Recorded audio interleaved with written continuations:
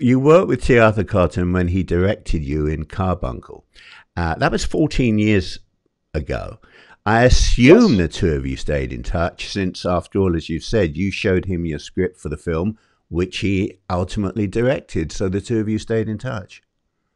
Yes, so we've been friends for a long time. I mean, I didn't have a very big part in Carbuncle, but we worked together briefly on that. But we were always in the same circles, and like we both did a lot of work at this theater in North Hollywood, Zombie Joe's Underground, and we would periodically see each other at parties and so forth. And I mean, Carbuncle aside, I wanted to work with him because I had never really worked with him extensively.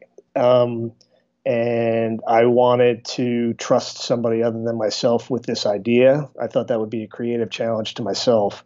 And he was so receptive to the original idea when I pitched it to him that he was just a natural fit. And he'll tell the story too, or better than I will. But we had lunch for the third time and we were talking about the script, and I kind of hemmed and hawed, and I was like, well, so, I mean, you think you might be interested in directing this? And he just looked at me like kind of with this blank look on his face, and he said, have I not made that clear? so yeah, I was nervous all the way up to asking him to take part in it.